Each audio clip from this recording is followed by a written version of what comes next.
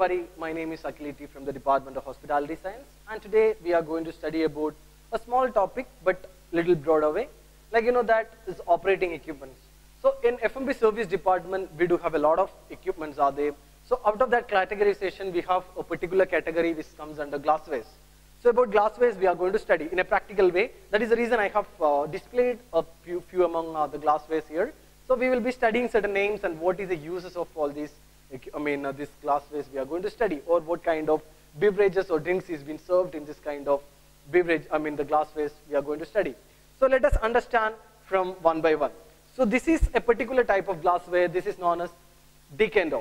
So normally this decanter is being used for wine decanting or any kind of beverages decanting. So normally this equipment is known as beverage decanter or wine decanter. And you know that this is another type of glassware which is used for serving a particular type of cocktail. And from that particular type of cocktail only the glass also got the name that is known as margarita.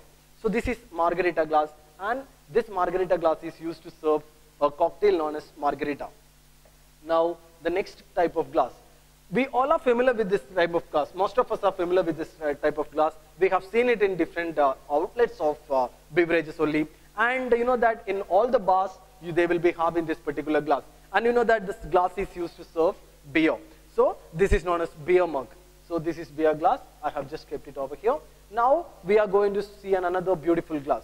So this is by shape only, and you could see in different movies maybe, or by any other kind of functions you might have seen it. So you know that the style is shows something like a flute. So that is the reason is even known as champagne flute. All kind of champagnes or any kind of sparkling wines will be served in this type of champagne glass or champagne flute. Yes, so that is also done. Now we are going to study another type of glass. This is a particular type of glass which is very, what we can tell, everywhere we could see this type of glass, because you know that this is normally classified in the name of beverage. So this is beverage glass. So we call this glass as a beverage glass. Now there is another one glassware I can show you, which is quite bigger and another beautiful shaped glass. Because you know that most of the cocktails, when we just go to Google and type a cocktail, when we see that this type of glass, we can see it over there. And the shape only, this is quite unique. And you know that this type of glass is known as martini glass, or even it is known as cocktail glass. So the type of cocktail, something like the Pink Lady, the particular cocktail which is made out of gin. So that particular cocktails are now being served in this type of glasses. And even martini cocktail also been served in the particular same glass. So this is the next type of glassware. This is almost looks like same. Yes, the difference is one is bigger and the other one is smaller. And by shape only we can understand that this is used for serving wines. So the wine glasses, you know that the classification of wine only classified in different manners, like table wine, sparkling wine, fortified wines, or the aromatized wines and all. So similarly, the table wines classification is some basically red, white and rose. So one of this is serving for red and one of this serves for white wines. So let us understand which one is used for this type of white or red. So you know that the bigger one is used for serving red wine. The smaller one we use for serving white wine. The reason I am going to tell you, because you know that the red wines always, or which is really required for aging, or which needs to breathe while once it is open. So the broader bowl, the bowl of the glass means the inside part.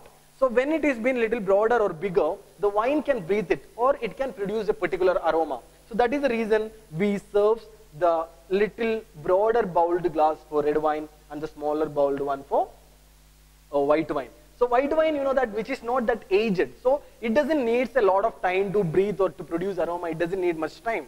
Because you know that the red wine, which is aged ones, really required a lot of time to produce its aroma, because it has been kept it for aging and all. So that is the reason the bigger one, this one we are serving for your red wine, and the smaller one that is for white wine. Yes, now another very unique shaped glass it is. So normally it is looking very something like a balloon.